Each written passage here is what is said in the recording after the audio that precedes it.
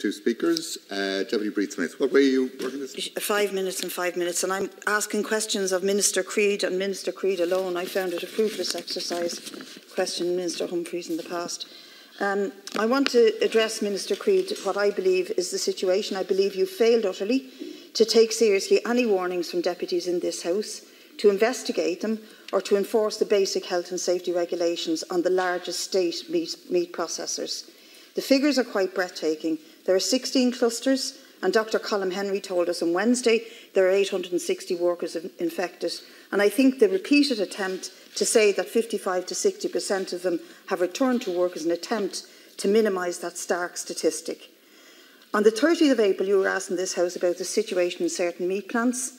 And at the time, you knew there were 6 clusters and hundreds of workers infected, but you spent most of your time talking about the supports and capital and investment grants that your government were making available to the wider industry.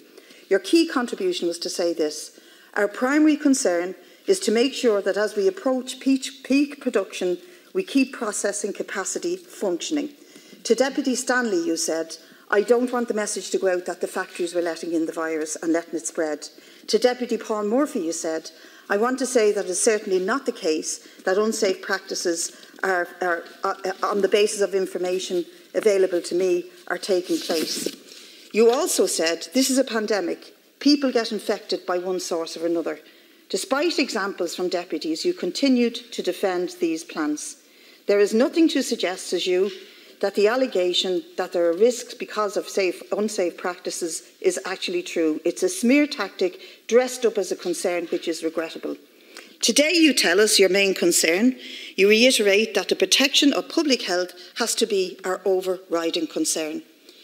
But your chief concern, then as now, is to defend the owners of the major industries, the likes of Larry Goodman with his 170 million profits per annum, Dawn Meats, Liffey Meats, all of the big beef processors are being defended in disguise in here. On May the 6th, the study from the US showed that wherever there are clusters and meat plants within a 15-mile radius, the community is twice as badly affected as other areas of the country. And I think the HSE needs to investigate that particular study and apply it to where meat plants are located in this country and check out what is happening with the communities who live around them. On May the 8th, we find that there's 566 cases of COVID in 10 clusters in meat processing facilities. Dr. Ronan Glynn, the Deputy Chief Medical Officer, tells us of all workplace clusters, the meat industry is by far the worst. 3 weeks on from your defence of the meat factory owners, and 3 weeks on when you more or less said that if people get infected one way or the other, it's nobody's fault, not yours, not Deputy Humphreys, not Minister Harris, nobody's fault. Perhaps it's their own fault, like was suggested by another cohort of unfortunates who got infected in clusters in direct provision. Perhaps it's their own fault because they were in unsafe work practices. Now, I want you today to tell us, if your primary concern is for the health of the workers and the safety of the community, will you now apologise for misleading this House 3 weeks ago? And will you apologise to those 800 plus workers who have suffered because the entire regulatory bodies in this country have failed them, and that the priority was really on the needs of the big beef barons to export the meat that they were producing? And will you now do what the Migrant Rights Centre are calling for, which is to close the meat plants where clusters exist, to allow for deep cleaning, to allow for realignment in those factories, to allow for safe practices to exist? And lastly, if the HSA won't tell Minister Humphreys what meat plants that they have, if they have, what meat plants that they have examined, perhaps they'll tell you. Minister Creed, you have less than a minute.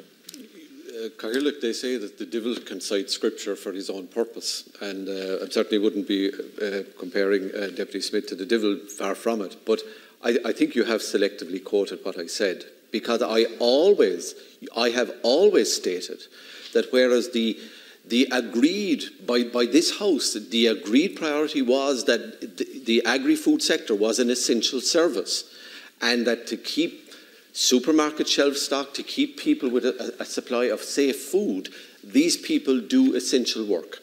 And we agreed collectively in this House that that was the case. But I always said, and the record will show, that in so doing, the primacy of those workers' health and welfare was not to be compromised. And I think the record will show that on multiple occasions in any time I've been asked questions about this. So, I mean, you may say, Deputy, that I have failed utterly or government has failed utterly. And I suspect nothing that I can say here will change your mind about that. We will agree to differ. But I think there should be some reassurance, perhaps if you're open to being reassured, that the HSE, is, in terms of the outbreak control teams,